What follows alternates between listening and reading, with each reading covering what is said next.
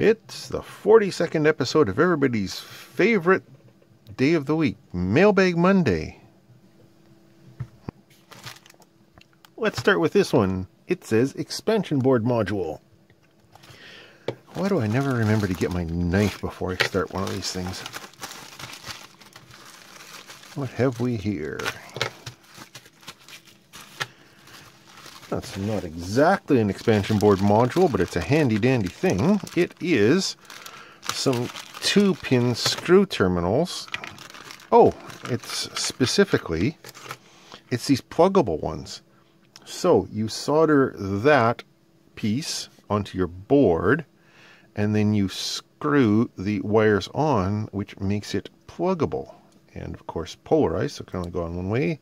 Little latching latch there to hold it, but not so much. Okay, so those are destined to be power connectors for various and sundry future projects. Handy little things. Several of the pieces of equipment at work have similar things on them, and it just makes like replacing it, pulling it out to maintain it or repair it, even install it, just easier. You don't have to deal with getting your screwdriver right in tight to the face of the unit to get at those screws. You can do it out here in free space where you're not all confused and cramped and everything else, especially if the equipment that you're installing goes inside a cabinet or something. But even just for some random project like a Christmas lights controller or something, just being able to plug the power in and out is really convenient. 10 pieces KF2EDGK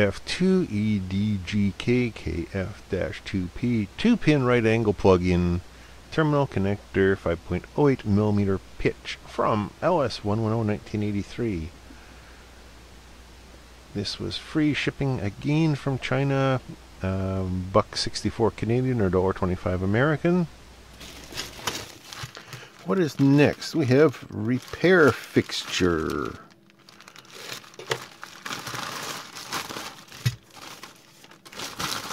What else is in there? Dear valuable customer, leave us positive feedback, add us to your favorite sellers list, whatever. Aha! This is actually a soldering helper kind of thing. It's a circuit board clamp. So when you're soldering a circuit board, well, let's okay, so here's how this thing works. If you're soldering up some circuitry, you adjust that and clamp your board into there. And adjust a little spring of a thing. So there, and it's holding your board solidly with the components kind of held off there. And then you can get at it with your soldering iron. So that's, for some applications, that's going to be, where did my vise go? Why can I never find anything when I want it in a hurry? Anyway, so that, I think, in some applications is going to be more handy than using the big Dremel vise that I've got or the helping hands. At least I hope so. I've seen some other guys on YouTube. I think David Watts is the first one that I saw using something similar to this.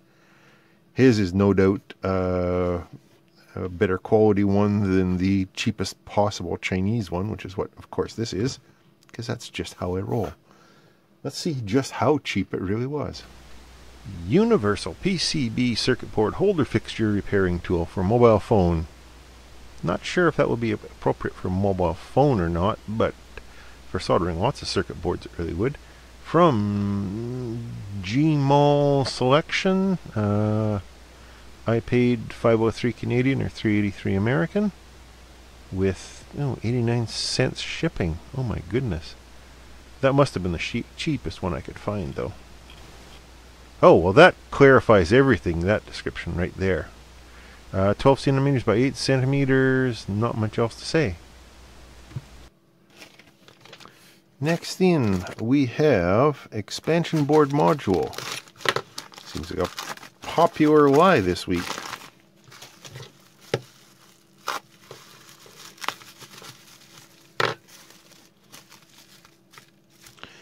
Okay, it is in fact an expansion board module of some kind. Let's get in closer.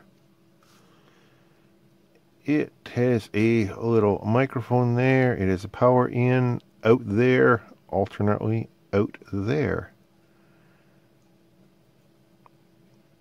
Buckspeak version 3.5, no, Buckspeak 3.5 version 1.0. 3.5 millimeter is probably referring to the jack on it. Okie dokie. So I wonder if this is just an amplifier. Actually, it does have a little transistor on it as well. So it's providing power to power the electret condenser microphone, and some little amount of amplifying there, some resistors and a couple of capacitors back there, and that's all it really is. Huh.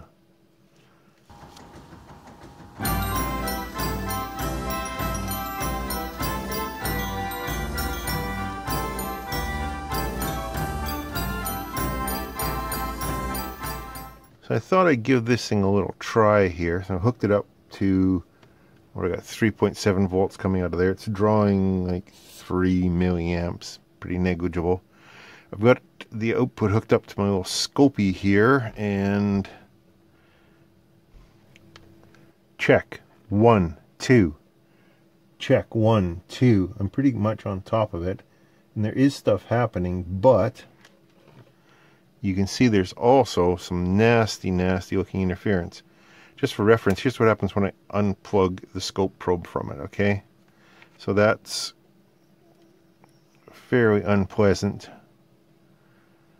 That is, what do you got there? Peak to peak, that's like half a volt. That's ridiculous. So here I'm just adding a capacitor to the power supply. Does nothing. How big is that? 2200 microfarads. Do I have anything a little bit smaller, just right convenient here? Not super convenient. Oh well. So obviously that is not going to be my new microphone for doing recordings here in the shop/studio. But it might be interesting just to go to an analog input, an analog pin of an Arduino, and use it just as a lack of noise trigger or something like that. I don't know. We'll see. Well, after that dismal failure, let's see what's in here. It's a cable. Did I cut that open with? Another one of those thank yous. It is just an HDMI cable. Okay. How can I make this interesting and exciting? It's about 16, 17 inches long. I don't know. It's red and black. It's got kind of woven stuff. Okay. Okay, this is 3-in-1 black gold plating HDMI cable adapter, HMI to micro adapter, 0.5 meter to 10 meter for PC from Wistech. I paid $4.29, and it calls itself a 0.5 meter HDMI cable adapter kit. And it clearly shows that there are adapters with it, but none came with this one. That's pretty much the cable I got, except for with red ends, but whatever. But it didn't come with those. That's annoying. So basically, I paid just shy of $5 for a 0.5 meter HDMI cable. Let's see if we've any better luck with this one. It says light bulbs. That's always a fun topic. Even another one with the begging for upvote-like things. Interesting. Oh. Okay, this is the same kind of thing that you'd find at a dollar store. It's just some of those wire-mounted, tiny little surface mount LEDs. Let me just zoom in here. mounted in a blob of epoxy or silicone or something. There you go. So a bunch of those things on some skinny wire. Heat shrunk to that. Driven by. And battery box. Is there any magic in the battery box? Oh, let's take a... Open! There we go. So is there a circuit board in there? No, it's just the wire. Okay. Let's grab some double A's then. Hopefully I've got some that have any kind of power in them at all. Ah! Okay, there we go. No disasters. I got it. I'm in control here. So, oh, there we go. Power off. Power on. They are kind of warmish white. Okay. If you've been watching Big Clive for a while, and you should, then you've seen these things, these kind of lights before. They're kind of neat for lighting effects. People stuff them into bottles and just wrap them around stuff. This isn't the exact listing that I bought it from, but this is the same guy, and it's an auction. I bought it at auction originally. This is 1 times 2 meter or 6.5 feet, warm white LED battery string strip, rope glow light party Christmas deco from Renpo Deals. I paid at auction 93 cents Canadian. This particular one that I'm showing you right now is another auction which will be expired by the time you see this, but it's currently up for auction at $1.13 at 3 bids. No, that's $1.31. Oh man, cross-eyed. Anyway, you can go from the search string if you want. Is there anything else to say about this? Okay, so here we go. LED light strip, warm white, 20 LEDs, indoor, outdoor. I don't think I'd want to use it outdoor necessarily. Although it's battery operated, it might get destroyed, but it's not going to explode or anything. And again, there we go. Not dimmable, 2 meters, 20, blah, blah, blah. As cool as this thing is, and I'm feeling a little bit ripped off this week. Several of these things didn't live up to expectations. So, off to the first in, first out mail buffer. Yeah, you may have heard that Canada Post is on rotating strikes right now. Don't worry, it's not going to influence the mailbag schedule at all. What do we have here? Expansion board module. Oh, high hopes, high hopes. What do we got? 2 things. Oh, okay. 2 things are better than 1. What is this first thing? This is voltage in and... what? Is that... okay, so that is... where's an actual USB thing?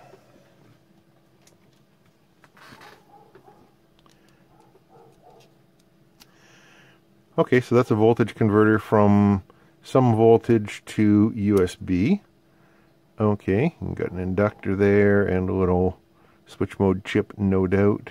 Okay, I can find that one quickly enough, I think. This isn't the exact listing that I bought it from because I bought it at auction a long time ago, but it is the same seller and they're still selling it.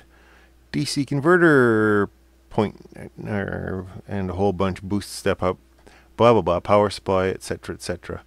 This particular one is 3 volt, 3.3, 3.7, 4.2, up to 5 volt boost. Okay, I was initially thinking it was a buck, but it's a boost, so you can come from, oh, what is that 3 voltage? That looks very similar, 3.7, 4.2. That's a lithium ion cell, isn't it? Up to 5 volt boost. Okay, cool. From DIY Box. Did I say that already? I don't know. I got this at auction for 72 cents. Currently it's selling for $1.30. So here is the specs on it, such as they are. Input between 2.5 and 5.5 volts. Strange. Output 5 volts. Amp and a half typical, 2 amp max. 92% efficient. Working temperature, anything that you'd likely to be existing in without dying. The switching frequency is 1 megahertz, so it's not going to cause any noise that you're going to hear. Static or quiescent power consumption, 80 microamps. Very negligible. Okay. And it's got a blue LED. Oh, that's nice. Also in the same package, obviously from the same seller, we have one of these cheap little servo testers. 3 modes: check servo or ESC, manual mode, neutral mode, and automatic window wiper mode. Okay. Don't know how you select those. Let me zoom in a little tighter here, or better. So we have 4.8 to 6 volts input here. We have servo outputs there. And speed adjust. Oh, okay, so there's the modes. Select is this little button down in here. Okay, and this is just a little flexible plastic cover that's kind of glued on there. Oh, there's a little bit of foam in the back so that you don't stab through it. Okay, that's interesting. Adjustment steering gear tester, CCP M3 mode, ESC servo motor for RC helicopters. Or whatever, really. From DIY box, of course. $1.71 Canadian. This device can be used as a signal generator for electronic speed controller. Then you can test your motor system without a transmitter and receiver. You can connect 1 to 3 servos simultaneously and test for consistency and so on. You can connect 1 to 3 ESCs to test and compare their... Okay, I don't have any ESCs. I'm not using for helicopters. 15 milliamps or less at 5 volts. Uses 4.8 to 6 volts. Output signal, there's the timing, because that's what you need to control a servo motor. Size, color, blue. Okay, let's go play with it. I played with this for a little while here, and I can get it to work successfully with one servo connected to any of the 3 outputs here. So this is a manual mode. I can put it into neutral, which puts it into the center position. Basically, a servo, if you've haven't played with these, a servo basically can go anywhere between 0 and 180, more or less. You've got about 180 degrees of rotation. And by putting it into the center position, using this, you can use that to manually line up what you're installing just into a neutral center position. And then this is the what they call windshield wiper mode. And it works with any of these servos. There's a ground, power, and signal wire. But as soon as you attach to this particular one, I don't know if it's the problem with this one or with the design, but as soon as you attach a second one, it just seems to start resetting itself or something and slowly steps them to the end. Now, it's not an issue of current. I've got this thing current limiting at about 1.5 amps, and it claims to only be drawing about 60, 70 milliamps in this mode right here with 2 of them. Let me just put one of them back on there and put it into windshield wiper mode, which is going to fairly consistently run it. And we're peaking with one of them at about 120-ish milliamps or so. So having 2 of them on there isn't going to current limit me, so I'm not quite sure what's going on. I suspect there's something weird with this one. But regardless, even without that, it's handy for just being able to do that or set it to its midpoint for installing them. Now then, I ordered this thing it took 75 days to get here. I ordered it way back before I started doing my my last railroad project when I did the yard controls, right? Because I thought this, being able to center it and being able to run it through its paces, would be a useful thing.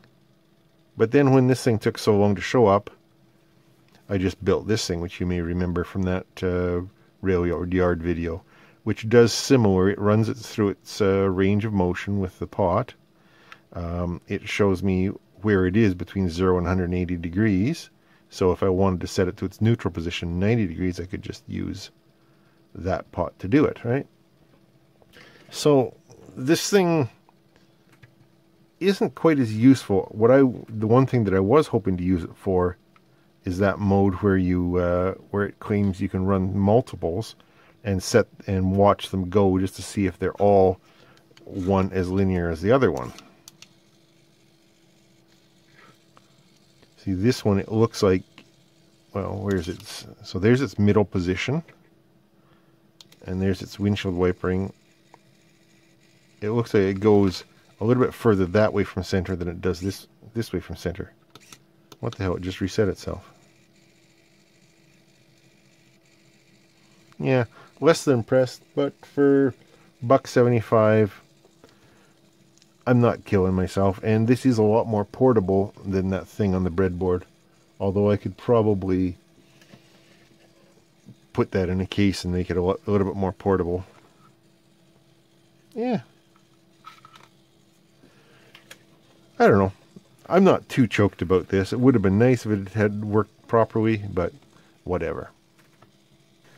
So there's today's mailbag items in all their glory and or disappointment. One thing I forgot to do, because I am bad at remembering this, is tell you how long it took for stuff to get here. The screw terminals took a month. This circuit board soldering holder took 3 bloody months to get here. This disappointing noisy little microphone module took 11 weeks. The HDMI cable that came without its adapters took 6 weeks. The LED string took a month. And this 5-volt charging from a lithium-ion battery unit and the servo tester took 75 days precisely. Well,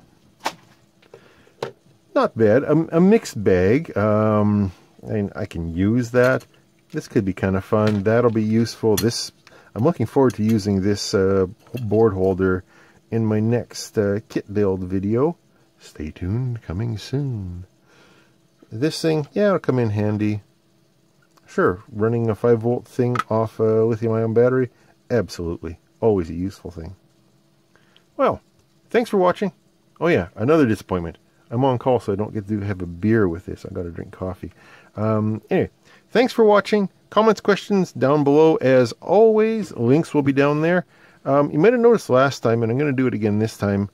I've got the links doubled up. There's just a normal link, and there's also an affiliate link with eBay. It doesn't cost you any more. If you use it, I get a nickel, well, a penny probably, given the cheapness of these things, kickback from eBay.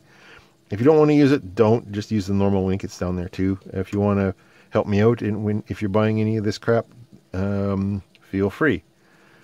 Thanks also, as always, to my Patreon supporters who kick a buck in the tip jar now and again and help me not go bankrupt doing this for you.